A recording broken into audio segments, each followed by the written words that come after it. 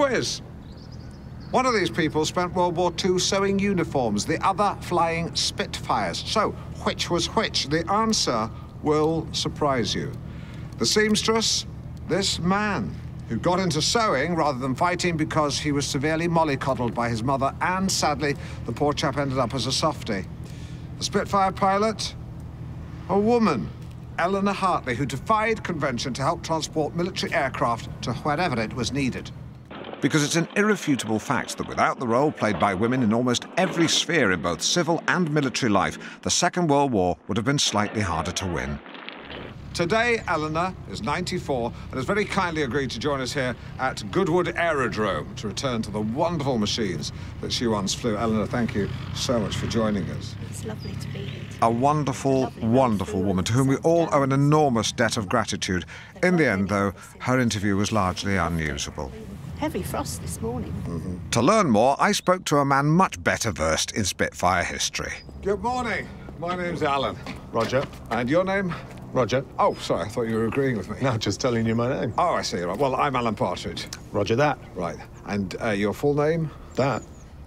Is your name, don't say anything, is your name Roger That? It turns out the airman, a bit of a character with a love of wordplay, is actually called Paul Wheeler. But he pretends to be called Roger That to bamboozle new trainees.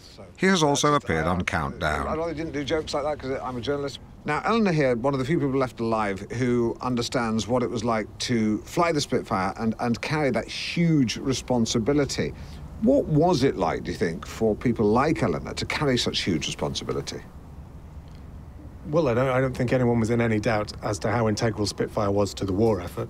I suppose the only way to truly understand the sacrifice made by Eleanor and people like her is for me to put myself in their shoes. So if the plane gets into trouble, there's no ejector seat, so you'll have to bail out. Why would the plane get into trouble? Oh, we just have to give you the bailout procedure. Okay. So if the pilot says jump, jump, jump, you lower the seat, you unlatch the canopy, you unplug the radio, open the door, jump away from the plane, and deploy your parachute by pulling the D-ring. D-ring? No, D-ring. Yes, of course. Now, if you land in water... Oh, hang on. Say it again? Yes, again. Lower the seat, unlatch the canopy, unplug the radio. Why not do that bit? Well, you need to do that bit, otherwise you'll be tethered to the plane and pulled down to earth with it. OK, I'll definitely do that then. I'll just asterisk the important ones. Well, they were all important. Yeah, I'll asterisk all of them then. And after a handful of toilet trips, which I'm told is perfectly normal, it was time to spread my wings like the arms of a bird and take off.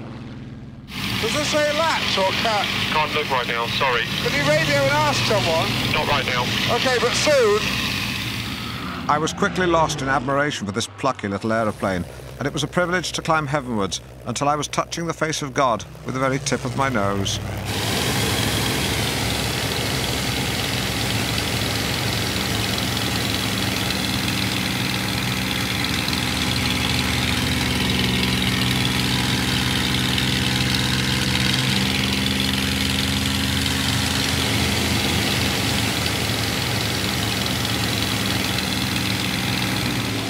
Spin me again, please. I didn't like it before, but I do like it now, so spin me again, please.